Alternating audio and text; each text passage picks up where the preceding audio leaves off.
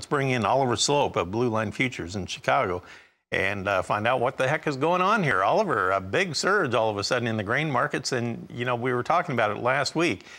Every day it would follow the same pattern. They'd start out open fairly flat, not do much of anything, and then they would elevate up to about 10 o'clock Central Time and then just kind of erode for a couple hours before tacking on a few cents before the close. Is that what we're seeing again here today?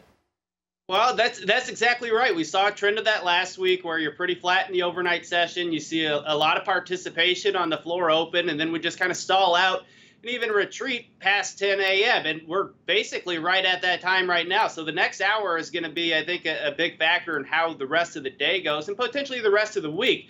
But as it stands, looking a little bit further out, the technicals have become very constructive, especially for this corn contract. For the better part of the last several months, we're trading in a little bit of a range. We broke out above there last week. That was 543 to 548. And that really got the fun money and the momentum traders excited about pushing this market higher. If the bulls can defend 565 to 567 on a closing basis, there's really not a whole lot of technical resistance until you get to 593 to 595. So the bulls have a lot of momentum right now. Let's see if it can continue past this kind of 10, 11 a.m. time frame. So we're 578 on the December, 554.5 on the December of 22, or what they call the red December contract on the corn.